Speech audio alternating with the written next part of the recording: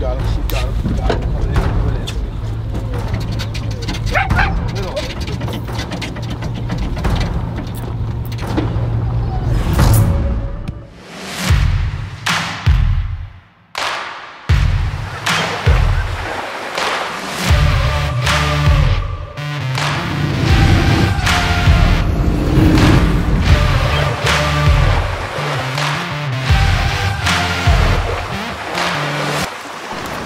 Ready for war, Captain. Okay. Ready for war. Good. Oh, this is a good setup we got going here, everybody. The rotten banana super bait, stuffed with tuna. Looking good. We got the classic anchovy rig that Steve's got going here, and then we got the 360 going again. The tide is switching perfectly right now, the next hour, so it should be the best bite. So hopefully it's action as soon as we drop in.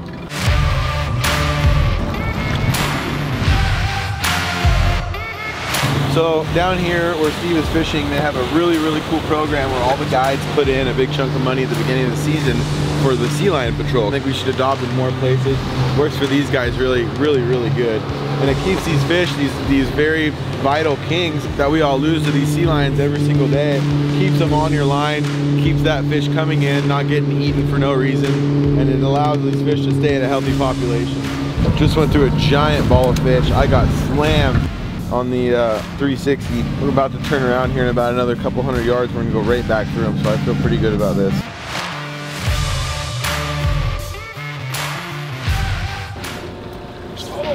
Got him, he's got him, Steve got him, he's got him. Coming in, coming in. Little.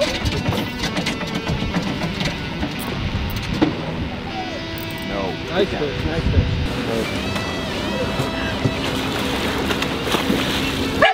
Little.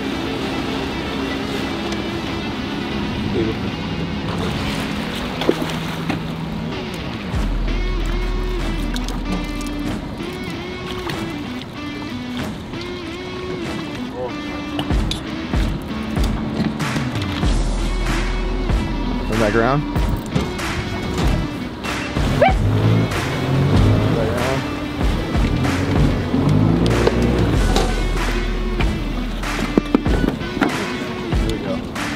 Yep. Yes. Really nice. Yes.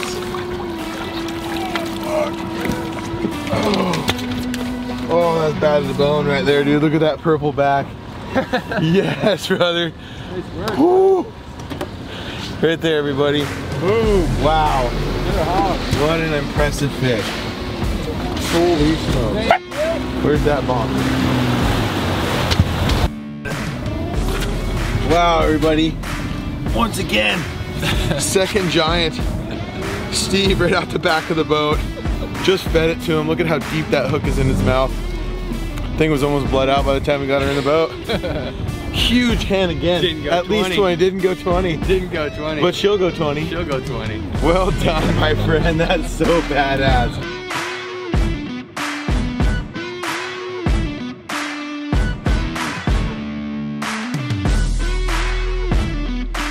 Drop a like, comment below whether or not you guys have ever even seen a king this big, let alone caught one yourself. Of course, we'll be picking the comment of the day every day, so be sure to interact with this video. That's one of the most beautiful king salmon I've ever seen. So the one rod here with the super bait wasn't getting bit, so we decided, both Steve and I got bit on both those couple passes, and there's a pile of fish still nets flying. So we're going rogue spinner, anchovy, down to the short bus flasher, a couple ounces of lead. Oh, that one's getting big. Got a biter. Especially on the back, on trolling back up river.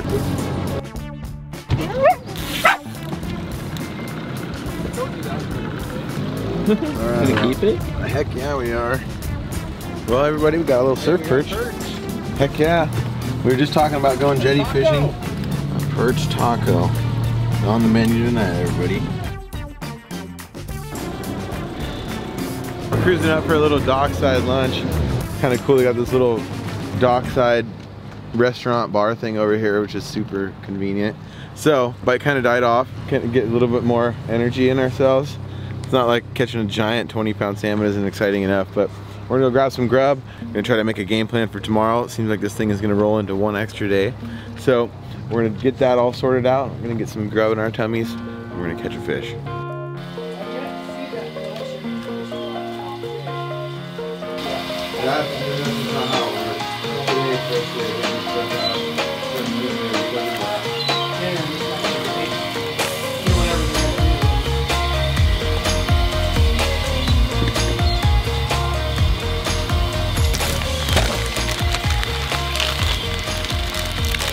Alright, so Steve's getting his big fish all bagged up. And we noticed when we got into the fish house here, some of our buddies over here had a couple extra fish. And we said, hell, they were so big, all these fish were so big, we're gonna use the carcass trick again. Instead of eating this good meat that we want to either smoke or just eat as a regular meal, I'm gonna take the spoon again to these 4 carcasses, and we're gonna make a special salmon dip. So we're gonna get all this stuff cleaned out. We're gonna get our bag full of meat ready. We're gonna take you back to camp and show you this awesome recipe.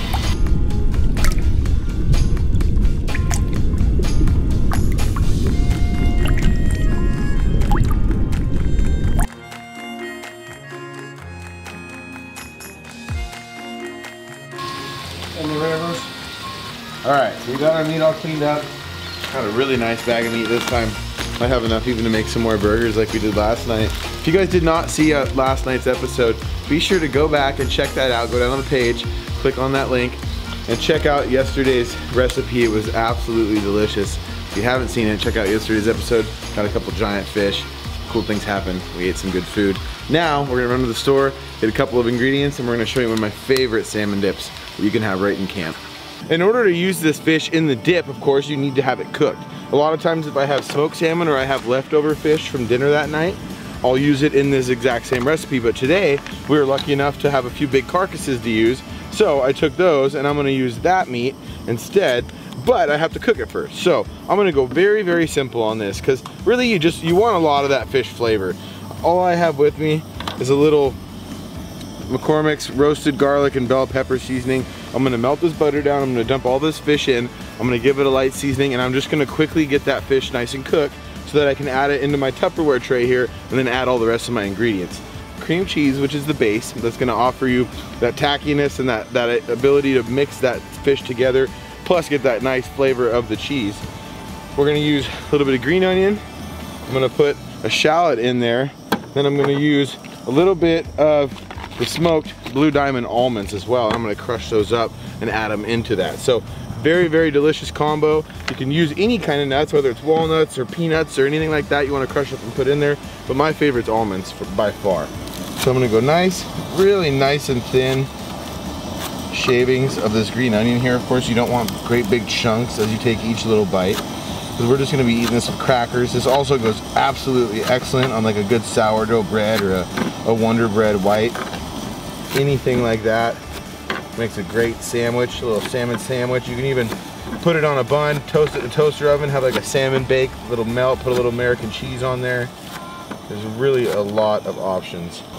And I'm gonna probably chop these up twice. So I'm gonna go as thin as shavings as I can make here. You can see it really does look a lot like a red onion, but I'm not gonna be crying from it.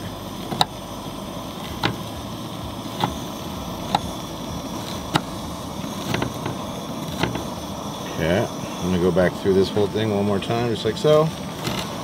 Bam.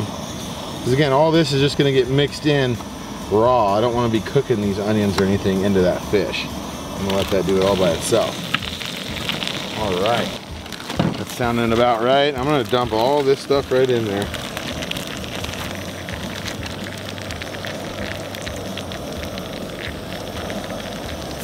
Man, that looks like some delicious meat, you guys. Get the seasoning on there while that fish is still a little bit raw, so it has time to kind of cook in its flavor into that meat. And I'm loving this red pepper as well. It's gonna add a little bit of spice, but I also have another secret that I haven't busted out yet for you guys. I'm gonna go a nice little covering here.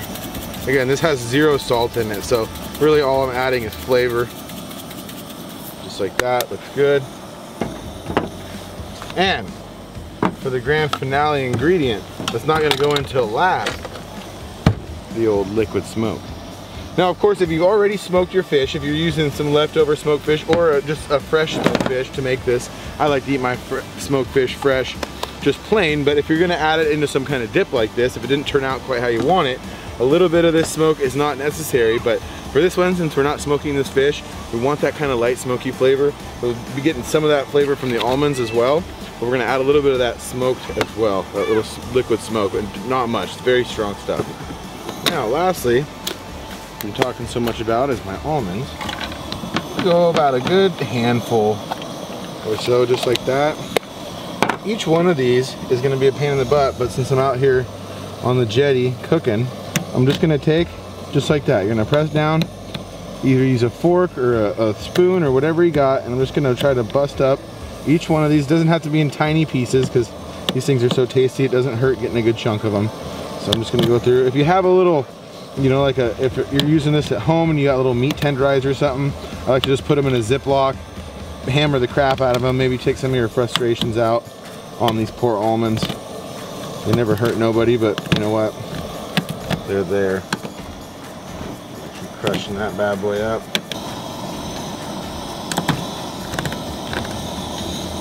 Beautiful, just like so. You can get them finer than that, but I don't mind them a little chunky. Get this a little bit mixed up. Oh my God, it smells delicious. That butter and that red pepper, a little bit of a lot of garlic. I can definitely smell that garlic here.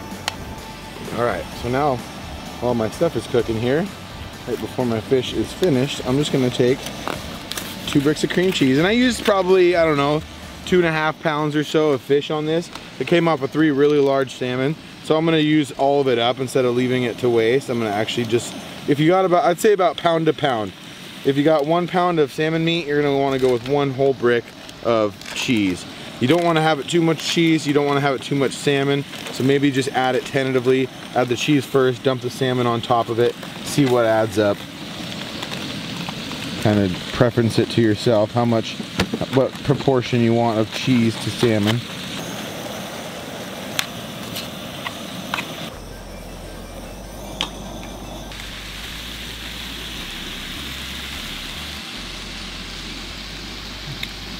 You guys, can you smell it?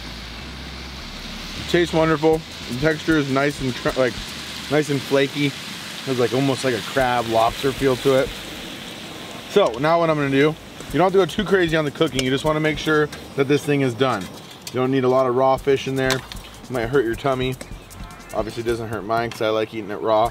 But now we're gonna set this aside. We're gonna let this cool off just a little bit so we don't melt our cheese too bad. But it actually might help you a little bit to have it somewhat warm, because it'll help the whole blending of the two itself. So let this fish calm down just a little bit, let it cool off. Then we're gonna add it in to our cheese. We're gonna add the rest of our ingredients, and then we are gonna chow. All right, so now that I already ate half the pan, we're gonna go ahead and just dump that whole crap and caboodle in there, just like so. We are looking so good, you guys. So what I'm gonna do first before I add in the rest of the ingredients, I'm gonna start getting this stuff mixed up a little bit here. Just like that. Okay, so now that I have my cheese evenly mixed in, I'm gonna add my liquid smoke here. And this is very, very, very delicate, you guys. You can ruin your whole dish with this stuff, but it will also make your dish by adding that little bit of flavor. Take that off, and I'm gonna use the cap as my gauge here. Don't pour it over. I'm gonna use about half a cup full. That's it, that's all I'm putting in there. That liquid smoke, you can already smell that real hickory kind of nice smoke flavor, like it just got pulled out of the big smoker on the side of the highway. Gonna get our veggies and all our crisp, and having these raw is gonna offer that little bit of crisp. Putting those almonds in there is gonna have a little bit more of that body to it. It's gonna have like a slight crunch, as well as that nice soft salmon meat with that cheese. And look at what's happening here, everybody. Check this out. Oh my God, the smells. Those onions and that smoke flavor, everything blending together. Smell the smokiness from those almonds. And I'm gonna get to dipping here. See, you got some onion, got some green onion, got a couple of almonds in there, got that salmon, perfect amount of cheese. Oh my God. I'm pretty sure we're gonna have this finished by the time we make it 6 hours home. I want to thank you guys so much for joining us today. I hope you enjoyed the ride today. It was a hard day of fishing, hard day of travel, got some good info. We've been outrunning these fires for 3 days now, but we've done it. We've managed to not get locked down, not get stuck in one place, and we've stayed ahead of these fires through and through this whole trip. So now we're gonna bomb 5 hours home. We're gonna try to find more fish for you guys. Tomorrow could be the best day yet. I'm thinking it's gonna be a grand finale, and it's shaping up to be a fantastic day of fishing. So thank you so much again for tuning in today, you guys. If you guys like this video and you wanna see more, go up here and click this link to this other cool video. Go down here, hit subscribe, turn your bell notification on, and be sure to comment on this video, because we'll be picking a comment of the day every single video that comes out. Here's the comment of the day. You guys stay fishy. We'll see you out there.